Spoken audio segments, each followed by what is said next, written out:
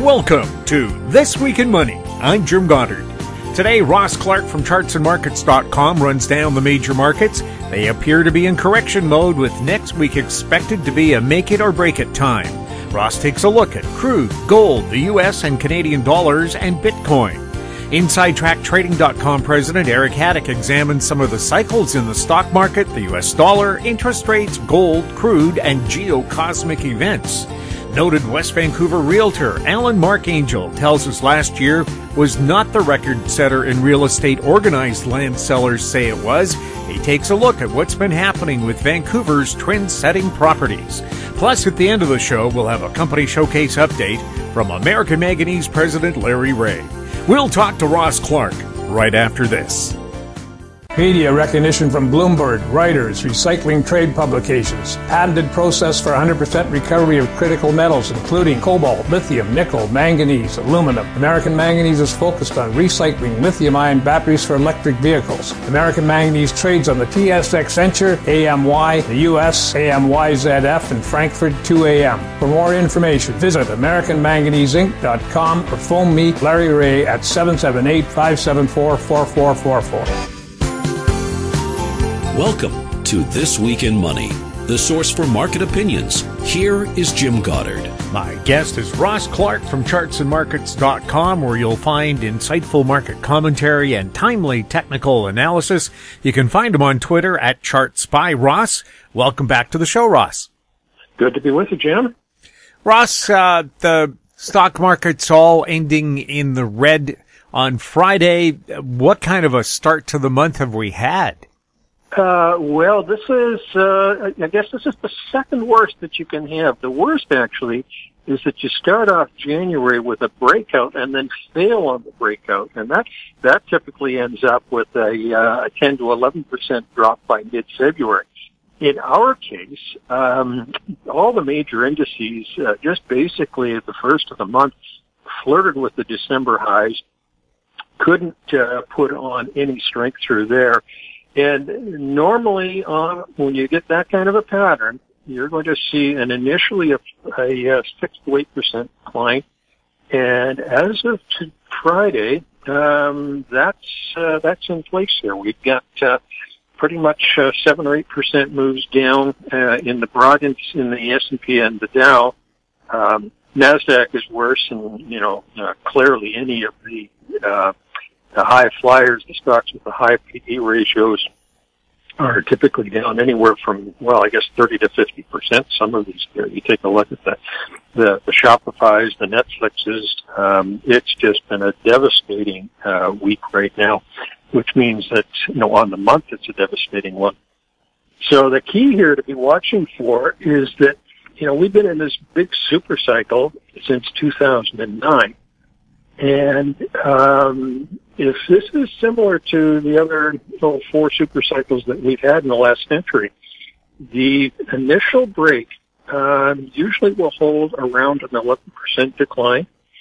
And the key will be the bounce that happens out of there. If you look at the 1929, you look at 1973, you look at 2000, all of those, you got that initial break, you got a recovery that was 60 to 70%, but then started stepping its way back down again. So the initial support, probably going to see that next week, probably going to see some capitulation levels. Our modeling that we use for capitulation kicked in a few individual stock signals in the last week, but not the type of thing that you would see at an important low like we had in March of 2000 or on the break back in January, February of 2018. So even though this is a hard break this week, we're probably still at least a few days away from any kind of an interim low. And maybe that becomes a turnaround Tuesday effect where, the market gets some follow through on Monday, gets the real panic out of the way, and you might get a bounce out of that.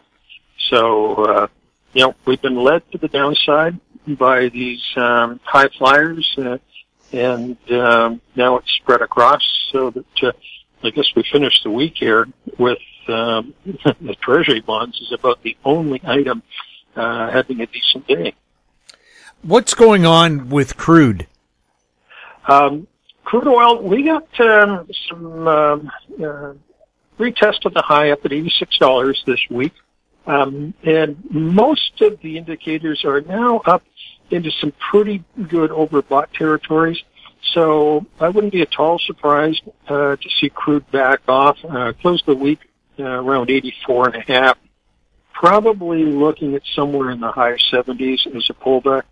And if you look at the stocks, things like the XLE on the U.S. or the XCG in Canada for the ETF, those clearly at this point are ready for a decent correction. We haven't had one since that November low when the oil market had that 11% break. And so normally at this point, you'd see a good 50% recovery or retracement. And as far as the XLE is concerned, that would be just a test of the October high. So let's see what happens when it gets down there. So you get a few of these good opportunities throughout the year. And the last one was right at the end of November. So we'll have patience looking for this one to settle back down from where it is. What's going on with the precious metals? Big pop in the middle of the week. The key for us had been that if to have had that December low and have any chance for a rally, you needed to see the first 2 weeks of January take out the highs. So managed to do that on Wednesday, a little follow through on Thursday, but nothing on Friday. So gold trading around 1830. It's going to need to hold probably the 1815 to 1820 range to maintain this uptrend that it's in right now. Silver was a big surprise on the upside.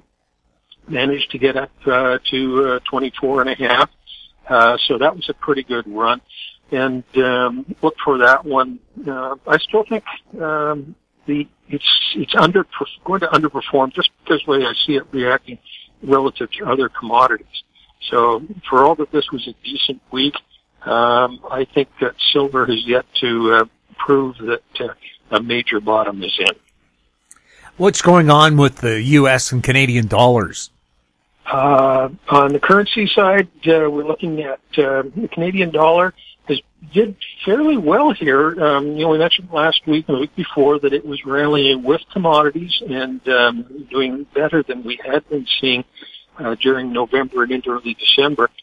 So as things have come unwound here in terms of most of the investment vehicles this week, the Canadian dollar took a little bit on the nose, trading down around 79.5 after being up around 80.20. Still see this as buoyant right in here. There's a decent looking base in the last 6 weeks or so. So support around just under the 79-cent level, I think, might be appropriate. On the crypto front, what's going on? We had what we thought was a really nice short-term buy signal a week and a half ago, just around 40,000. There was a 10% bounce, which in most items would be considered a pretty good bounce, but 10% in Bitcoin really isn't much, from 40,000 up to 44. And all it did was get up to its very initial resistance level, couldn't even get up to the secondary ones. Tested its 20-day moving average. It's now back under 40,000. And, we had thought that the key levels would be around 40, and the next one probably closer to 20,000. So, this is one that, this has really been out of favor since the 1st of November, and that was a double top relative to the peak that we had seen back in April. So at this point, I would say unless you can see Bitcoin get above 44,000, the odds are that the old downtrend of the last 3 or 4 months will continue to be in force. Ross, thank you so much for being on This Week in Money. Always a pleasure to be with you, Jim. My guest has been Ross Clark from chartsandmarkets.com. You can find him on Twitter at ChartsByRoss. Coming up, Eric Hadik next on This Week in Money. Always consult your investment professional before making any investment decision. Don't miss out. Stay informed. Receive the HowStreet.com weekly recap with thought-provoking podcasts, radio, and articles delivered to your inbox. Sign up for the HowStreet.com weekly recap on our homepage at HowStreet.com. This Week in Money is archived online at TalkDigitalNetwork.com. Welcome back. We're speaking with Eric Hadik, CEO and President of InsideTrackTrading.com. Welcome back to the show, Eric. Oh, well, thanks for having me back, Jim. It's my pleasure. Eric, precious metals, are they in a cyclic move or something that was unexpected? Because gold and silver have gone up in the past few days. They're definitely adhering to the cycles that we've been talking about now for several months. Back in third quarter of last year, I was explaining how late September, early October was the convergence of just a myriad of monthly and weekly and even yearly cycles when you looked at things like the mining share indexes, the gold bugs index, which had a consistent 3-year cycle between lows in the precise month of September, and those lows that had been seen even in September 2015, September 2018, were coming together with a lot of other cycles, and I suppose that's something it's always good for me to emphasize or reiterate. I would never be discussing a particular time frame if there wasn't a great synergy of cycles. So it's, even though I'm mentioning this 3-year cycle right now, there was a preponderance of these cycles that I laid out in my publications for my readers coming into play in late September, early October, and that's when I was expecting at least a 3 to 6 month and probably a 6 to 12 month bottom in precious metals. And the way they had been trading in lockstep with particular weekly cycles leading into that time frame, I even laid out a little bit of a scenario in the ensuing months where I thought the first rally would lead into mid-November, and that was a 7-week rally. And from there, it was indicating that we should see a sequence of higher highs on an intermediate basis on the 7-week interval. And so the outlook was for a rally into mid-November, a pullback. Gold had significant support at 1760. That's where it was expected to bottom. It bottomed right around there in early December, then again mid-December, and that was forecast to spur an initial rally into the first couple days of January, then a little bit of consolidation, then a stronger rally into the week of January 31st to February 4th, when I think we'll see a short-term peak, and then I'm looking for a more significant peak a little bit later in February. And it's all based on a lot of timing indicators, both what I refer to as cycles, but also there are weekly and monthly technical indicators that have timing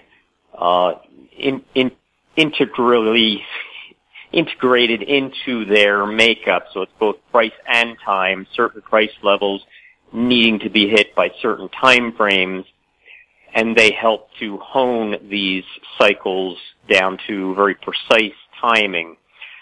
So last week, January 14th, The gold and silver had shown that it consolidated long enough, they were ready to break out. So in my January 15th weekly relay, I explained why gold and silver had consolidated enough, and now look for them to break out higher during this current week, January 17th to the 21st, and then accelerate higher into the end of the month. So that's where we stand on a short-term basis, but there are some very unique things setting up in several of the metals, including ones like platinum and palladium, that have been showing the magnitude and the significance of this upturn in metals, and showing that it could have some more longevity to it than some of the recent rallies.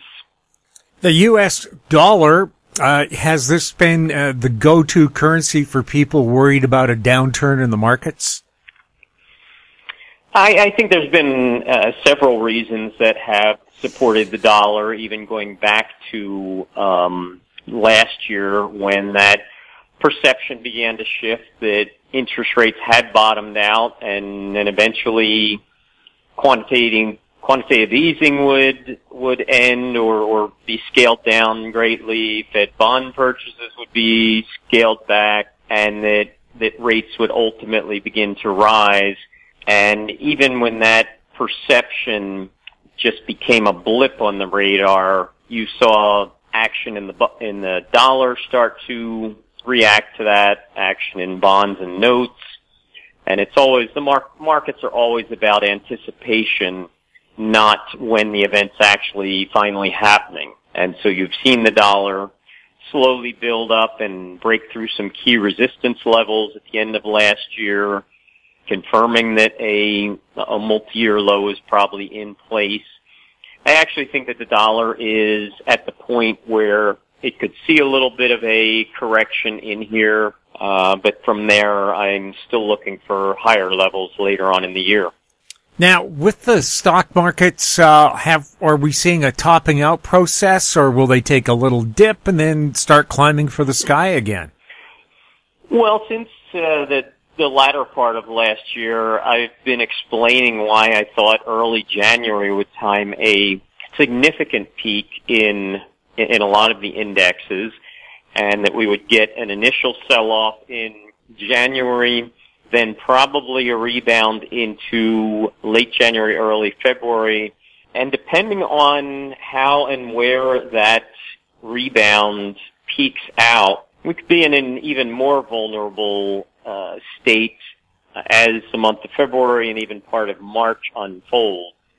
So there's a couple of key indicators that need to be triggered in order to validate or reinforce that scenario. In fact, right now, as we're coming into the weekly close on January 21st, that's going to be one of these key time windows where a lot of specific weekly indicators could turn negative and begin to reinforce that outlook that I'm talking about. So I'm going to be watching the January 21st close very closely with regard to some of these intermediate indicators that I'm watching.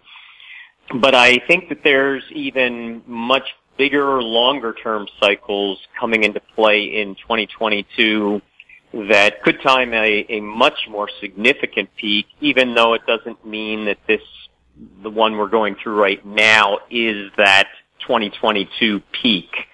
But I think that there are a lot of very long-term cycles that I have really detailed and elaborated in the last couple issues of my Inside Track newsletter.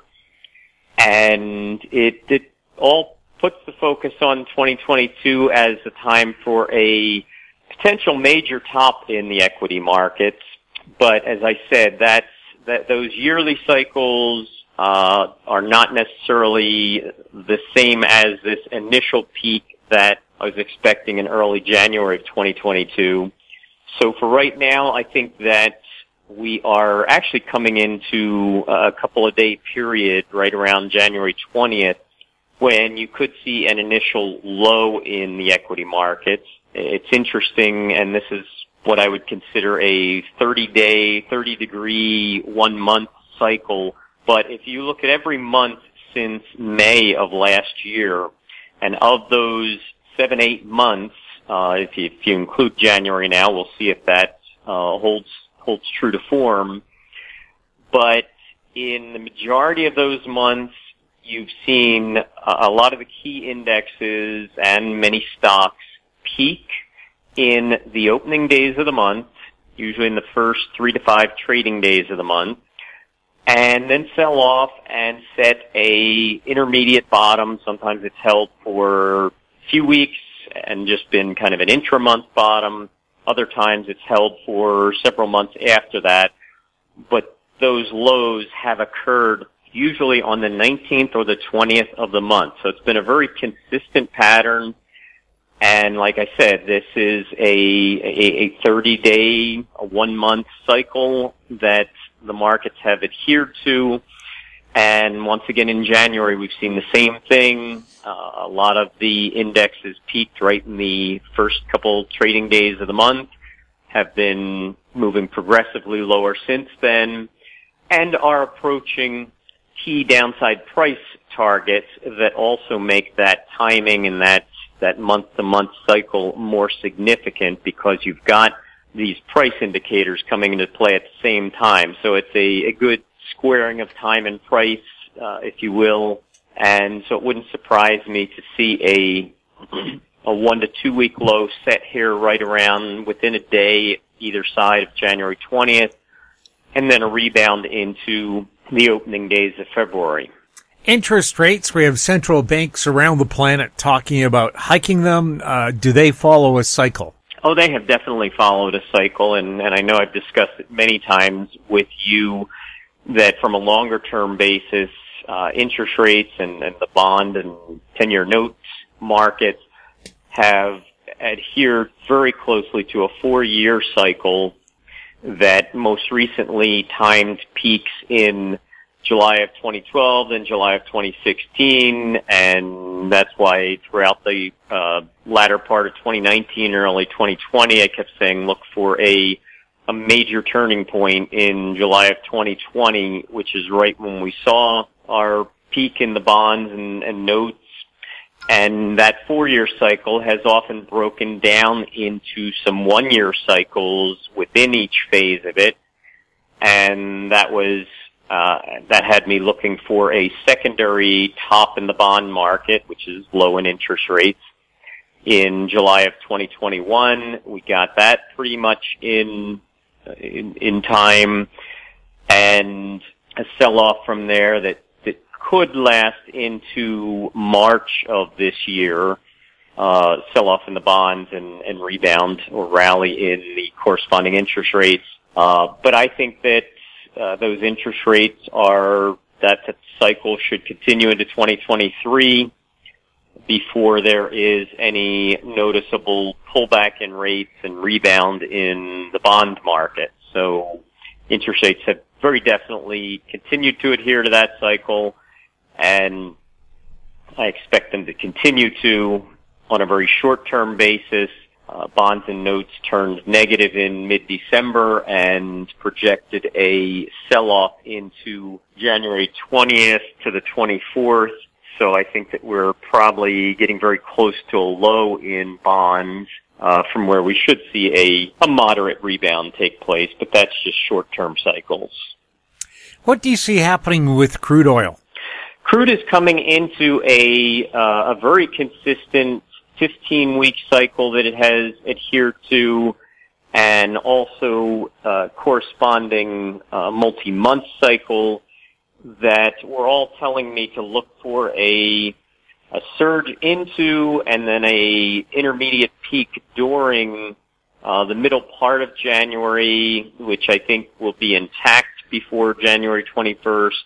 And so I think that we have probably seen the move up in all the energy markets, crude and the products, and it's time for a peak to take hold and some serious correction from there before it would have any chance of another uptrend.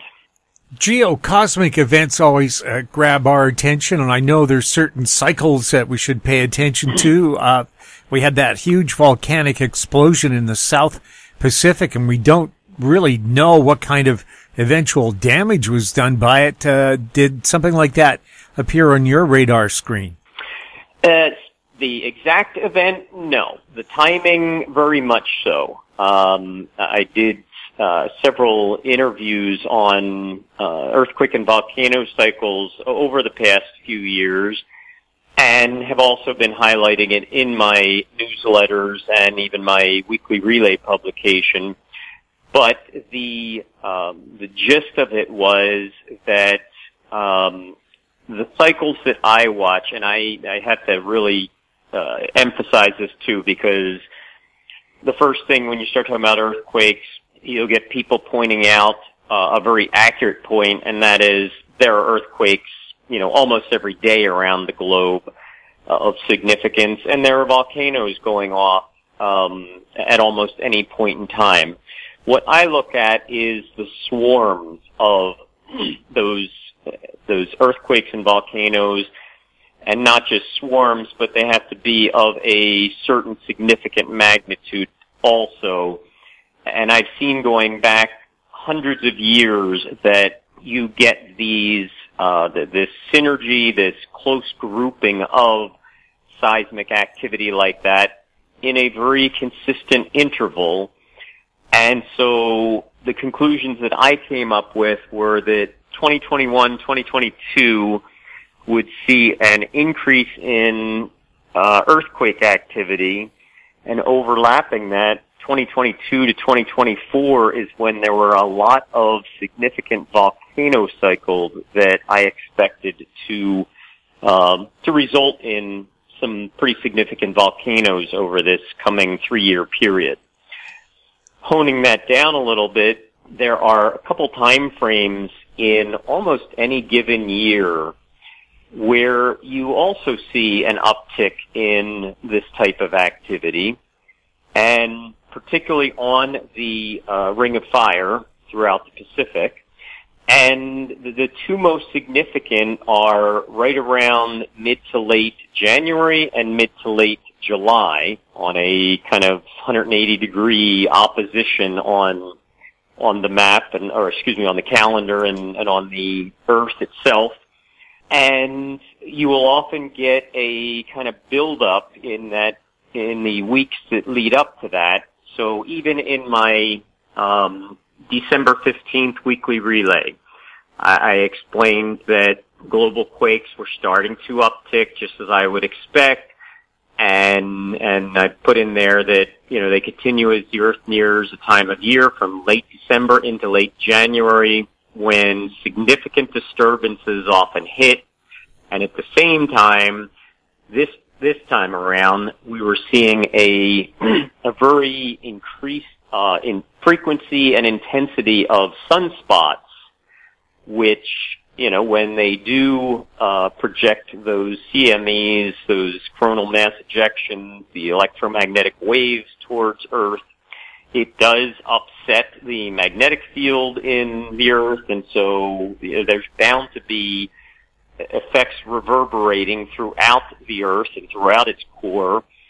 And so my main focus was on the mid to late January time frame to see an increase. And actually leading into last week, there was a lot of earthquake activity building up around the globe for the weeks leading into that. So that underwater volcano and the resulting tsunami was certainly right in that time frame when you often see an increase in that type of seismic activity. So from a timing standpoint, it was no surprise at all. Of course, that does not that type of analysis, those type of cycles do not specify locations or intensities, anything like that. It is certainly a more general and broad stroke type of analysis. Eric, before we go, can you tell us a little bit about InsideTrackTrading.com and why INSIIDE for Inside? Well, the acronym INSIIDE was really determined in the very beginning with the key markets that were being focused on, and some of that has spread out a little bit, but each of those letters stood for sectors or groupings in the futures markets that I was focused on at the time, from inflation markets, which basically included the majority of your commodities, stock indexes, the SI, interest rates was another one of the I's. D was for dollar and related currency, E for energy markets.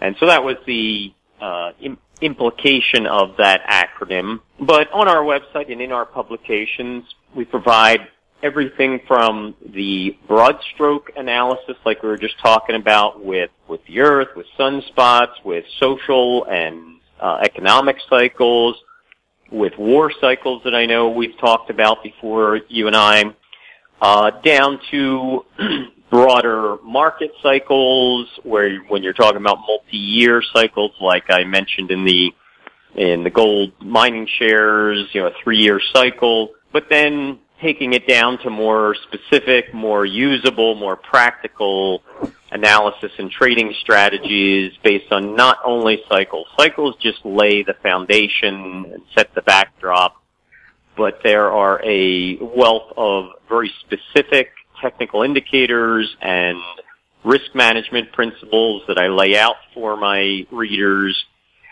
that are really the core and the crux of our services.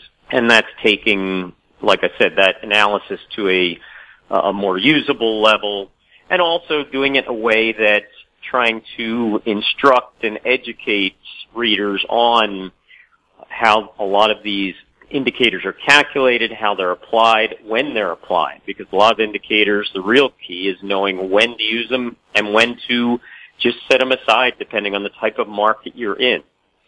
So that gives a little synopsis of what we provide and what is on our website. Eric, thank you so much for being on This Week in Money. Thanks for having me back, Jim.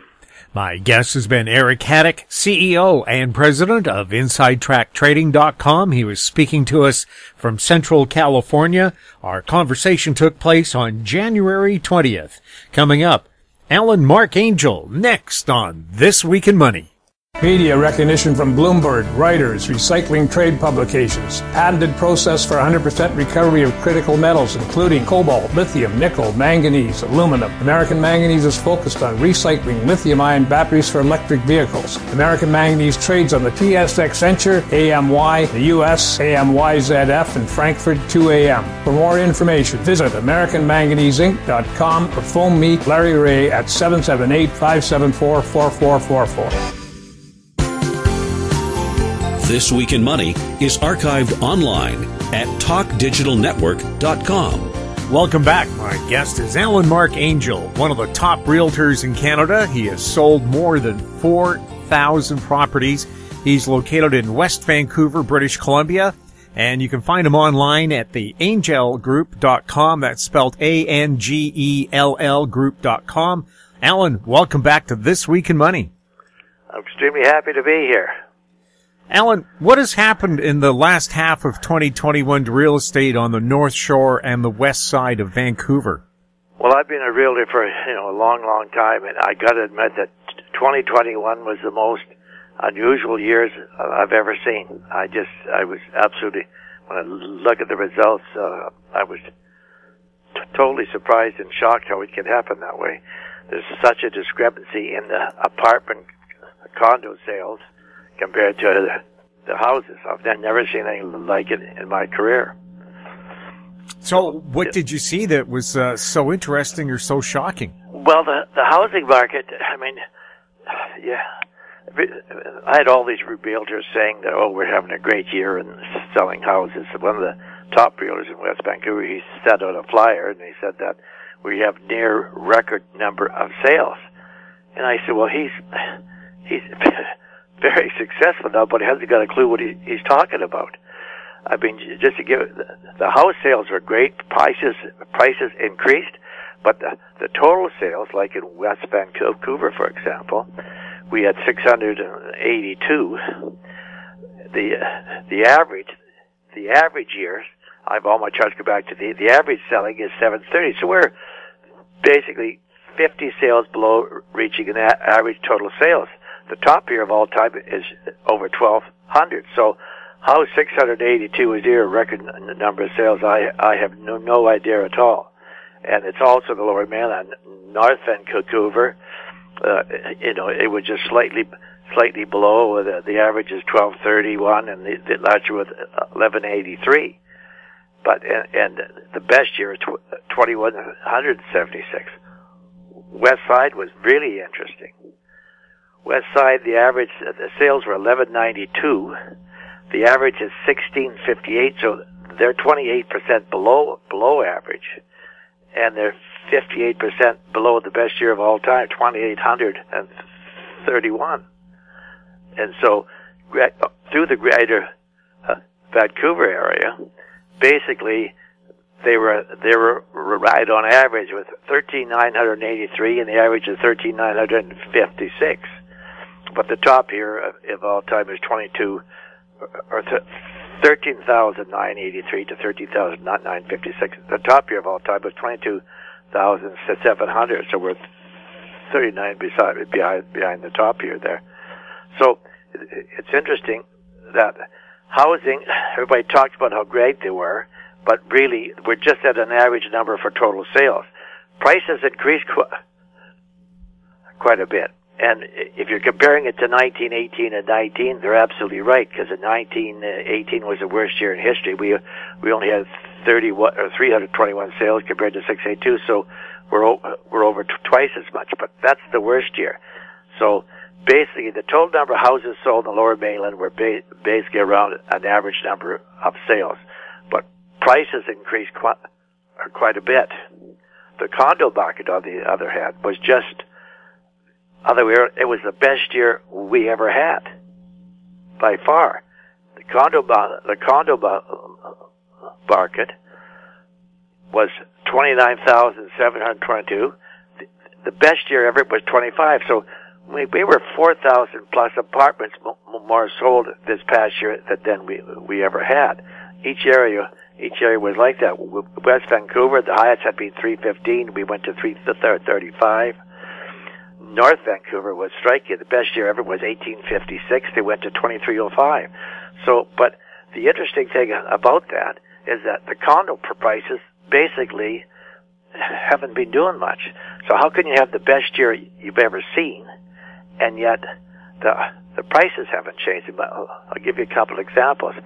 I'm just putting an apartment on the market right now, and she bought it in 2017 for $4,600,000, brand new, plus all the taxes. So she's in close to 4.8. It's going to sell about 4.3. So there, and I had a penthouse downtown that I sold at 216. It was only a 3-story wood frame, but he bought it for $1,950. And the sales of it, and I send out charts to my clients about what the market's doing. He said, well, I guess it's time to sell. There's so many more sales. So there were 2 penthouses. The one beside him had just sold the month before. He called me December. It had sold the month before. I checked when it sold for $1,960, $10,000 more than he paid for it 5 years ago. So the apartment prices haven't changed much, but the house prices certainly have. 2018 and 19 were the worst years in our history. The market probably dropped 25 to 33% at that time, basically because all the taxes the government put on and everything else, and the bank getting harder. So the market's been climbing since really the fall of last year. The reason it started in the fall, we had so fewer houses last year. The inventory was so short because of the virus, and so we didn't have as many people selling or buying. So that's why. So the inventory was so short. That's why prices started to increase. In March, we had 91 sales in West Vancouver. In March was the highest March of all time. But Then, of course, we had 268 listings in January to 488. So, of course, the market slowed down, but always slows down in the summertime. Picks up a bit in the fall. So, basically, the strange thing was houses sold to an average amount of sales, and I do every year. Maple Ridge, Burnaby, I check them all. The only two areas that took the big loss were West Side, Richmond area, and some in Vancouver East, because the Chinese, I guess, were more concerned about the virus, staying home and not buying or selling, so it hurt those areas more. But condos, the low-end condos, we had to have multiple offers on them. But if you take away the low end, the other ones didn't go up hardly at all in price. So it's interesting. I've never seen where condos can have the best year in the history, but hardly increase in price. The houses can reach average number of sales, and they increase a lot. So very unusual year. How is the current inventory of homes? Well, that's I love that. It's probably starting off. I check the areas. I check every year how many houses are on January the 1st, and then I do each month at the end of the month. So when I look at the January 1st for houses in West Van, 255 active listings. Last year was 268, which was low, but normally they're 340 or 50. West Van apartments were around 100 last year, 121. We have only 45 as of January the 1st. West Side, 297 houses. The average is probably 470 or something like that. They have 297, and their apartments there were 1361 last year. They were started at 1,045. Greater Vancouver area, we had less than 2,000 houses as of January the 1st. Last year was low at 2,605, but normally they're 3,500, 4,000. So the inventory all over is low. So we're starting off the year with less product than we've had in years. So I expect that the market's going to continue as it's going, because when you don't have the product, people are going to have to bid more. But I think there should be a good gain in apartment prices, because when we only have 445, and I said last January 120, and so I think it's going to be a good year for selling apartments for sure, because they have to have a jump in price. Are we likely to see more supply hit the market this year? Yeah, for sure, because it always starts off low. As I said, last year they had 268 houses West Van. Then we went by April, May, we had just under 500. It'll be the same here, because there's very little product. Where has the buying been coming from? The buyers are all from it. They live here now.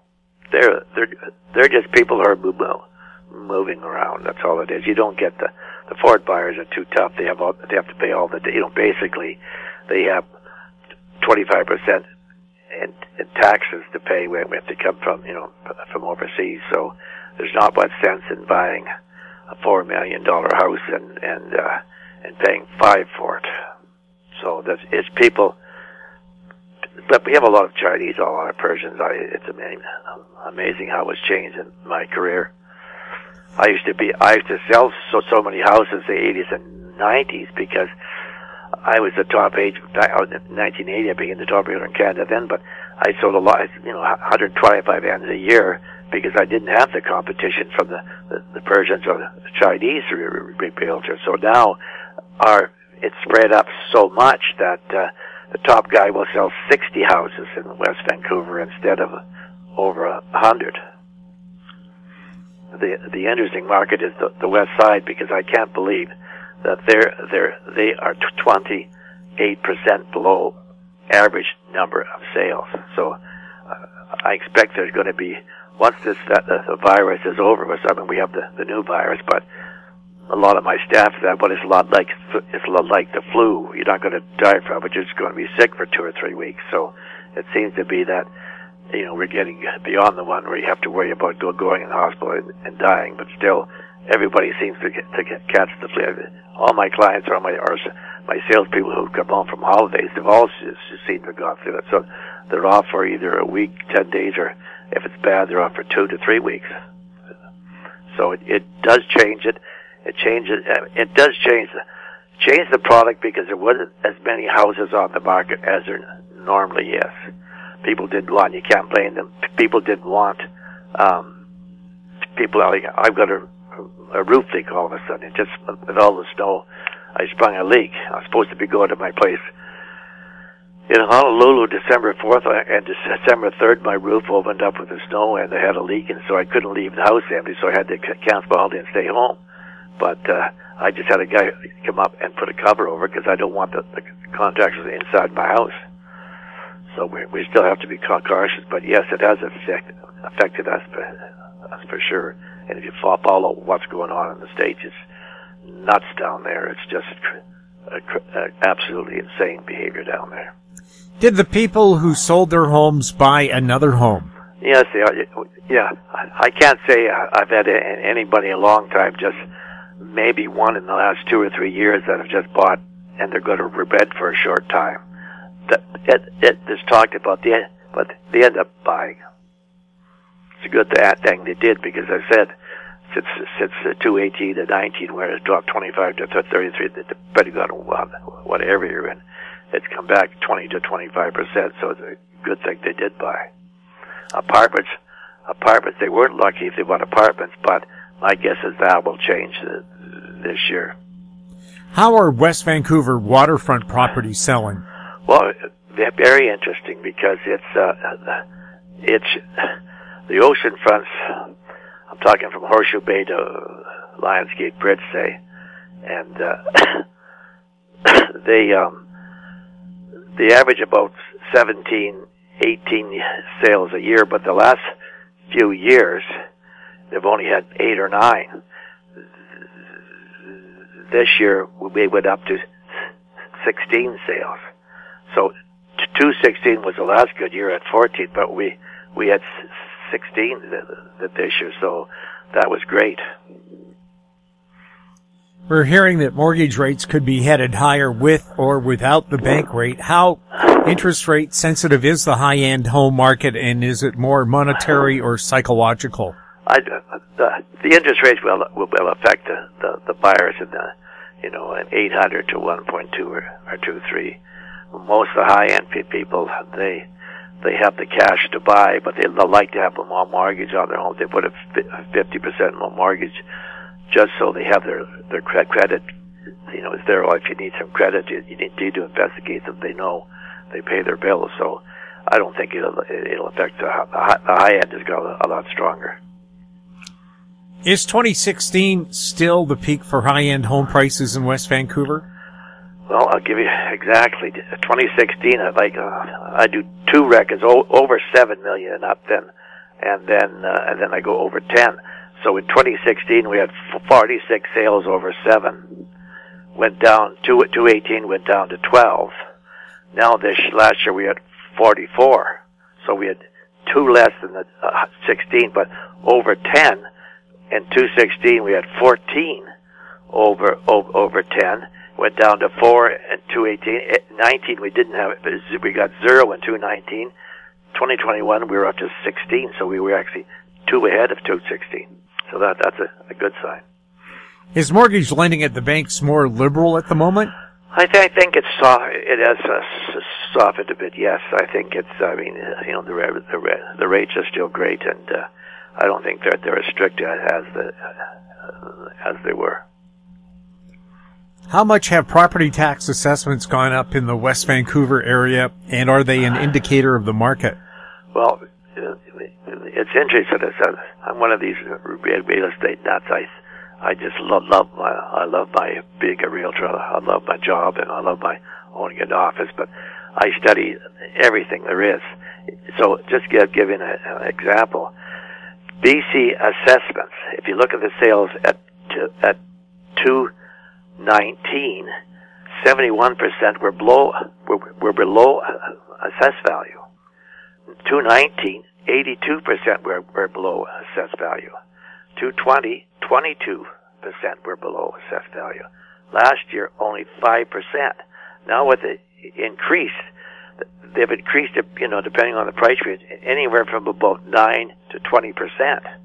So now they're all to it. Like I've got a house I've had on for 6.5, and I've had offers around 6.3, 6.1 to 6.3, and that's probably where the assessments were 6.5, but now they're 7.1. So now that house is still going to sell at 6.1, 6.2, and yet the assessments are now going to be $1 million higher than that. So basically, what's happening now, all the assessments are going to be higher than what the homes are worth now. In times of inflation, what tends to happen to the prices of real estate? Well, I mean, it depends the area you live in. Vancouver, West Side, West Van. I think the people make enough money to buy the houses. They have to have a home to live in and things like that. That they complain about the gas prices. I had a friend send me a picture of a gas pump in California. He took the picture of the 3 grades. It's a gallon down there, but I was shocked. They talked about how much it's gone up down there, but they were $7.47, $7.87, and $8.49 was the price per gallon on the pump in California. That's absolutely insane. So my car used to cost me $125 to fill. Now it's $170. So it's got up. But I mean, you may try to drive a bit less or do things like that. But I think your home is your most important asset you have. So as long as you can make some money on your house and you can buy some other one, I don't think it'll change the real estate market very much unless it keeps going. It goes nuts and nuts. West Vancouver, is it a multicultural city, and are different cultures more likely to buy in certain areas? Well, it's interesting because in my office I've got guys. Of course I have the Iranian and the Chinese, but I now have a couple of people from Africa, Ukraine, other areas in the world, and I mean our cultures are totally different. But when you talk to them, get to know them, their life is totally different from ours. But I find like I go through all the sales. I love this business. I work 12 hours a day at least. Half of or more of it spent on doing charts. Like I go through, I break down all the areas in West Vancouver, AMY.V, Thunder Rave, Bay Ridge, Caulfield, Eagle Harbor, the Glen Eagles, British Properties, Chartwell. I check all the sales for last year, and I want to see how many Caucasian. No, when I say Caucasian, I'm talking about the European people. So all the people that came from Europe here, the Chinese and the Persian. And it's amazing how it can change from area to area. Where I live at Caulfield out to Glen Eagles, and the Caucasians are about 80% of the buyers. Yet I can go at the Chartwell area, the Caucasians about 14%. And so the reason I do that is because when I list a house, they always ask, well, who's going to be the buyer? So I can say, well, here's what it looks like. This area right now, we have a 22% it'll be Caucasian, we have a 40% it'll be Iranian, and 40% it'll be Chinese, or it can be 80% Caucasian and 7% and 9% or something. So it just helps me decide, okay, where do I have to, if I'm going to sell this place, where do I have to push the house? And it makes sense, because if you and I move to Iran or somewhere else, we'd want to move in the area where people speak our language, so that they tend to stay there. When the Chinese arrived, they bought up the properties at Chartwell. Now they're buying in the Amoside, Thunder Rave area, because it's amazing how that area has changed so much. I mean, I love the product, because the lots are half-acre lots, you got the great views, but a lot of people moved on the properties because they wanted to be able to walk to school, and the Amoside lots they bought there, everything's closer. So it does change. That's why I need to I do the check each year, because I want to know every area I'm in, but who do I push to sell a house to? I can tell you, high-end apartments, Iranians are buying our high-end waterfront apartments up. It's amazing. It's a different, because the other range we had in 1982, they were here, but they bought in areas that were less price. In the properties they bought in the Glenmore area, which is top of the properties, it's called Glenmore, but it's top of the price. But now the new crop is buying up the best streets, the best waterfront apartments. So there's a change, and it's interesting to see all that change. You get used to dealing with all the cultures. You know how they all work, and you just have to handle it totally different one culture to the other one.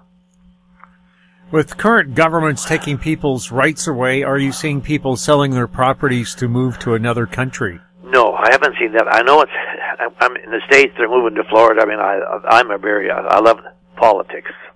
I have it on. It's in my home. It's on. The news is on all day long, and it shocks me what's going on there because all my friends said, "Well, it's not going to happen in Canada." Well, it's happening in Canada too. So, in North America is going through a change right now. So, from state to state, they're moving out of New York, they're moving out of California, going to Florida. So, I haven't seen one client yet think of they're going to. I've heard a couple complain about what's going on here, but nobody has moved away that I've heard of. Are the COVID restrictions making day-to-day business more difficult for realtors? It was last year. It was last year for the first part of the year, because 2018 was the worst year. 2019 was the second worst. And I said I've been a realtor since 1970. 1980, my stats I go back to. So they were the worst 2 years. Like the worst year before was 454, which was 208. We were down to 321, and then the next year we're just over 400. But it affected us a lot for the first half. In fact, by the end of August, it looked like that was going to be the third worst year we ever had. So it'd be 3 years in a row. But what happened in fall, the inventory was so low, the market, it picked up. So all of a sudden we had a lot more sales. So it went from the third worst year to the sixth worst year by the end of the last 4 months, moved from third to sixth. January, it was off to messy. March was great, but I told people in January, I said, okay, here's what's going to happen. There's fewer houses now than we've had for a long time starting the year, so there will be a big increase for sure. So you're going to find by springtime the market will slow down, and sure enough, it did. But and that's the normal. But I said at least we were just 50 sales shy of being the average in the number of sales. But that's so important to know that, because I said I got a file there. He said, "Oh, near record number of sales." Well, if I'm a homeowner, I look at the realtor. Well, he's he's one of the top guys in the area. He must know. You're going to think your house is worth more. Same as your tax assessment. Everybody wants to increase that. But so many people say, my house just went up $700,000. Well, it didn't go up $700,000. It's on the market and hasn't sold. Just because your assessments move up $700,000 doesn't mean your house will. Look, just give you an example how the assessments can work. Because we never bothered with assessments most of my career. When the Chinese arrived, the assessment became important because therefore the government controls everything there. So they think, well, whatever the government says, I guess that's what my house is worth.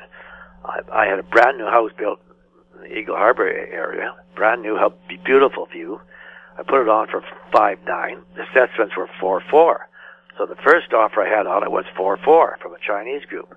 And I said to the man, listen, let's get our assessments increased, because a lot of people look at assessment value now, and these are too low because it doesn't indicate what the house is worth. So it took us 2 months to do that. They jumped from $4,400 to $5,600. I had 2 offers on that house. It went over the asking price. All 3 groups were Chinese. So it just shows you how changing assessment value affected the buyers.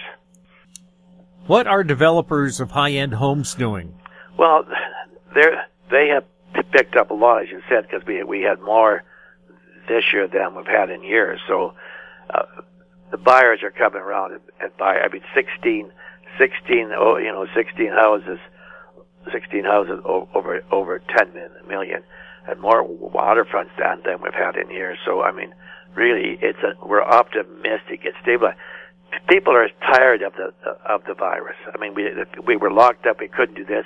Close the offices, but people have said, okay, everything the government says, it seems to be wrong, especially in the States. Everything their president said, he doesn't have a clue what he's talking. If they're wrong all the time, they're absolutely incorrect. And people are saying the heck with it. You look at their sports stadiums. They got 80,000 people at in no mask. They're taking a chance because this new virus isn't anywhere near like the old one. So I think people are tired of being locked up. I mean, everybody lost money. We had the 2 worst year in history, and then all of a sudden they got the virus, and so really it's been tough. So we're coming back to normal. So those are very positive things. I think the bank is going to increase the rates, but I mean, still they're low. I mean, you were probably around when I was, when they were 18 and 19%. So I never thought they'd get down to 10. So it's everything seems to be on the plus side. I don't think the housing market is going to skyrocket to the best year ever. But my guess is it'll be probably. I'll be talking to a year from now, and I'm hoping we'll get 700 and some sales. That's what I'm hoping for. But still the best year. And the interesting thing about the best year in the Lower Mainland, it's a year you will not. 1989. 1989, we had 1,201 sales in West Van.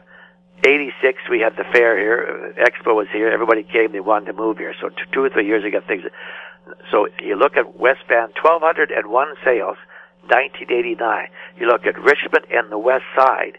They both had over 2,800 sales in 1900. Since 1989, the highest year is 2,200. So it shows you how far. We still haven't caught up to 1989. That's how strong Hong Kong coming over and a few others.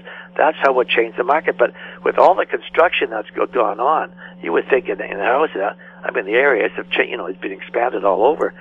I can't get over that. 1989 was still the best year in our history. See, most of the realtors weren't. I mean, just about all the realtors weren't around then.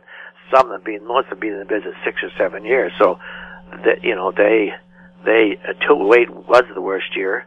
They probably started around then, and so they think the market, the market's okay. But it really, when you look at the West Side, it's still 600 below the best year, and Richmond the same. So, when you look at the history of our business, it's amazing. And you look at different areas in the West Side or different areas in West Vancouver, it's shocking. It's shocking how a difference, 2 or 3 blocks can change. Your market can change. I mean, that's why this job is so exciting. I love doing my stats. I mean, I have a choice. I just got, this year, I didn't have a great year because I got a new knee. In March, I couldn't even walk. So, I've been home, but now I got my knee. I've had it for a couple of months. So now I'm looking forward to playing golf next year and all the rest. But, I'm looking forward to this year. I can't wait to get back because I'm at the point in my career when everything, well, Allan's been around so long, he doesn't want to work. I love working. I guarantee you, no realtor spends more hours than I do because no realtor will spend 25 hours a week analyzing the market so you can tell the people the truth. Because what the realtors say, it's not the real facts because they don't know how to, nobody's going to look at stats every day and see what day it actually sold. Even though the board said we had 48 sales this month, 20 of them maybe from the month before or the month before that. So I go through every sale to make sure that I know exactly how many sales were in that month because the market changes so quickly, up or down. You can't be looking at 4 months old sales just because they just happen to be reported in the month of January, but they could have been sold in September, October. The realtors are supposed to have them in, but if you got a 6-month closing, you put it in your bag. Because I used to be there when I was doing over 100 deals a year. I might handle in 8, 9, 10 deals at the same time. I wish I could do that now. If people are planning on selling, should they be listing now? I think if you have, because it's it's always the same thing. Every year, springtime's the strongest time. It slows down in the summertime because most people try and have a holiday in the summertime. School's out, and it picks up in the fall. But the spring is always the strength. So most people start to list about the end of January, February, and hopefully but they all start overpriced. They're all going to see their tax assessments are higher, so they're all going to put their houses on too high. So it'll be a couple of months before they realize, well, it hasn't sold at that, I better adjust the price. You go through this year after year. Now, last couple of years was different because of the virus, but we're getting back to normal. So yes, but if you want to wait 3 or 4 months to have it sold, you put it on the price you want, but the true price will come around in the next 60 to 90 days. The federal government quietly keeps floating the idea of a home equity tax. What's your thoughts on that? Don't we already pay enough taxes on our homes? Listen, I had a call from the government a while ago, and it was on money laundering. Now, that's money's made by whatever it is, sex trades or gambling, whatever it is. Then they bang it over here, and they're trying to stop that in all business. And he wanted to know how I could help. I said, well, I can tell you, in all the deals I've done, I just get a check from. I haven't had a cash money in my life. It's a check from one of the banks, Bank of Montreal, HSBC, where it's from. So I don't know. And if they're a foreign buyer, they're not buying. They come in and they then now it's an Iranian coming or a Chinese. They deal with Iranian and Chinese. So I don't know who the people are. I just sell the houses. So yes, it does. It has an effect, but as I said, we just have to be careful, because I told this guy, look, as far as I'm concerned, the only really corrupt corporation in Canada is the government itself. If they happen to spend the money here, it's a terrible thing where it comes from. But the fact of the matter is, we get more house sale, more jewelry sale, more car sales, and so you got to decide: do I want a better economy for me, or do I want them to go to Seattle and spend the money? So it's very, very tough, and I don't know how. I mean, the bank should be the one who control where the money can, because a realtor has no idea. We don't know. The guys that I've had, most of my clients are my old clients. They come back to me. My biggest client, I've done 64 sales with one client. My biggest Asian client, 32 houses she's bought. So they stay with the real. Now, the government has new laws. There's new superintendent of real estate. I mean, honest to good, a lawyer from Newfoundland and Labrador has come into town and changed all the rules, and he's ripped the heart out of her. I try and make it fun to buy a house, but even I am nervous because I don't know, the changes are going every so often, and none of them help them. None of them help the market at all. This spelling out stuff. You don't, it's too much. It's too hard to people. Most people are nervous about buying a house in the first place. Then you got to sit down there for an hour and a half and explain all these rules, what they mean. It makes them nervous to buy. So all of a sudden they're hesitant. Maybe we shouldn't be doing this. So if they think that they have helped our business, they haven't. They've ripped the heart out of our business. Every change I look at, that man should never have been made superintendent. He was a lawyer from Newfoundland and Labrador. Now he's the head of our business here. And every change he does, I think, well, that's just a waste. And we all think the same way. All think the same way. Government is stepping in, want to take charge of everything we have, and you and I know, or most of us know, they're the worst people to be in charge. If you let the people in the States take charge, they're trying to get charge of every aspect of our life. It's going to get worse. It's the same here, exactly. So, no, I'm not a fan of the government at all. Allan, how can people get a hold of you?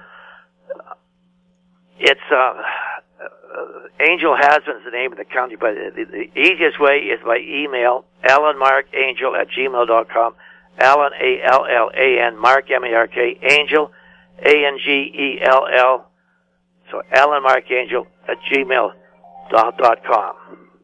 Okay, that's how to get it. Or my phone number is easy, 778-888-7474. And I don't care where you, it's amazing how often I do a podcast. I get people come from Alberta, and I sell them places here. So I don't care where they come from. I love to just chat what's going on in the housing market. Allan, thank you so much for being on This Week in Money. Good. I hope I can help everybody. Thank you kindly. Okay. Thanks, Jim. Bye-bye. My guest has been Allan Mark Angell, one of the top realtors in Canada. He has sold more than 4,000 properties. He spoke to us from West Vancouver. You can contact him by going to his website, theangellgroup.com, ANGELL group.com. And that wraps up our show for this week. We'd like to thank our guests, Ross Clark, Eric Hadik, and Allan Angell. And thank you for listening. If you have any questions for the show or our guests, you can send them to info@howstreet.com. Now stand by for a company showcase update from American Manganese CEO and President Larry Reaugh. I'm Jim Goddard. I'll be back next week with more This Week in Money. Comments made on This Week in Money are an expression of opinion only and should not be construed in any manner whatsoever as recommendations to buy or sell any financial instrument at any time.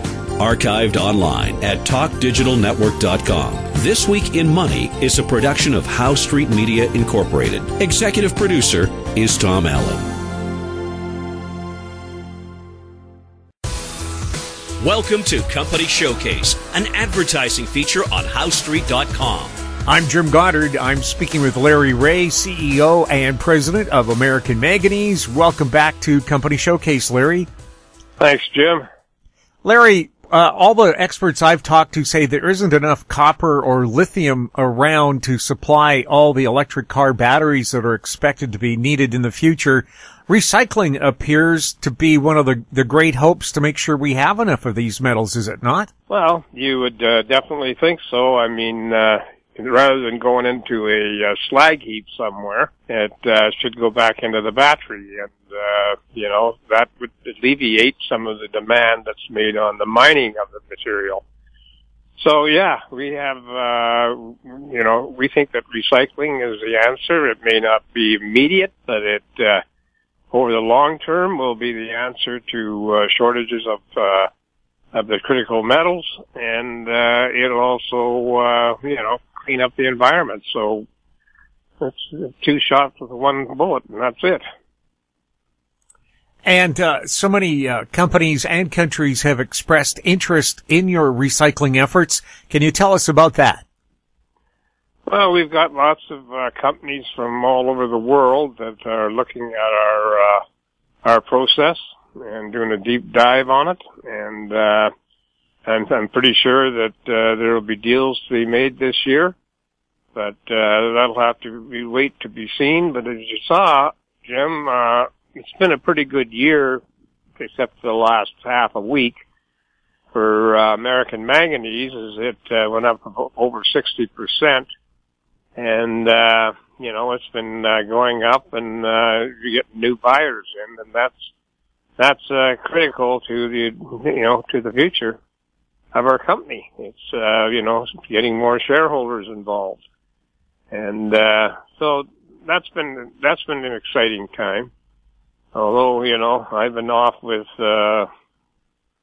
pneumonia, and I'll tell you, that's something you don't want to play around with, and it's really debilitated me, but I'm trying to get back on my feet now, so if I sound a little bit ludicrous, maybe it's got to do with pneumonia. But that is one thing you don't want to play around with, especially when you're 70 plus, and it can be fatal. So you got to be careful. And,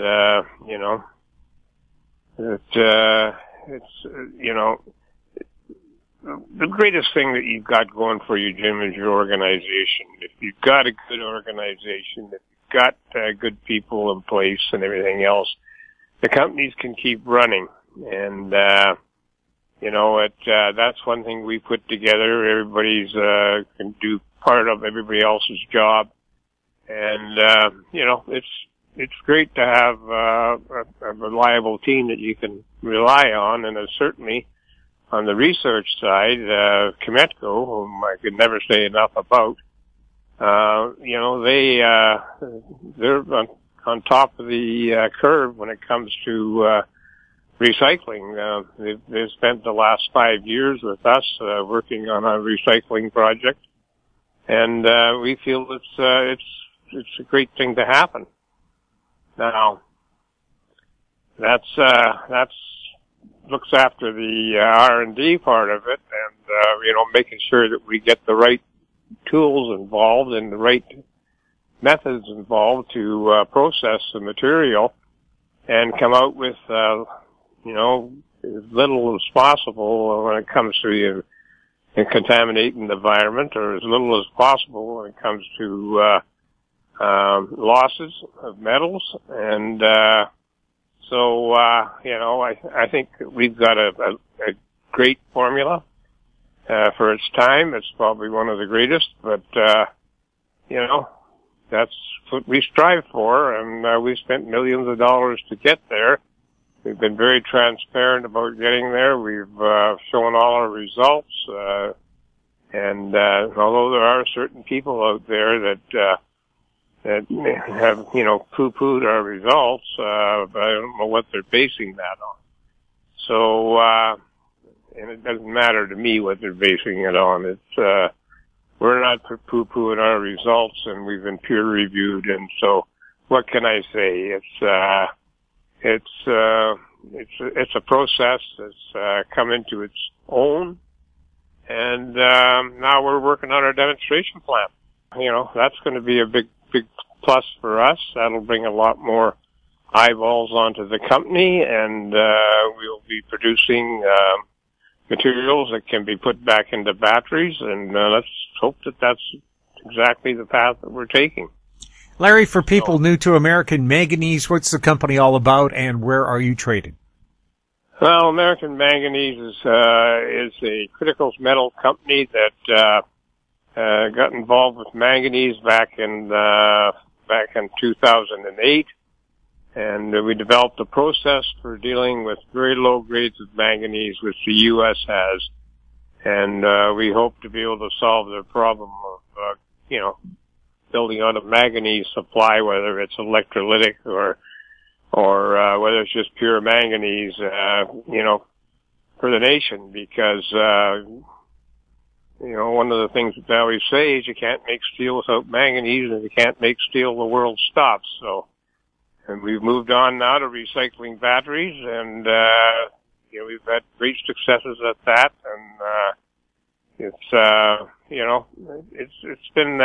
been steady work. It's not something that you just do a bit here and a bit there. You got to do steady, consistent work to make sure that your process works.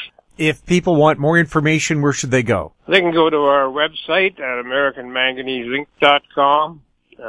They can email me at LREAUGH@AMYMN.com. They can phone us at 778-574-4444, and we'll give them all the information that they require.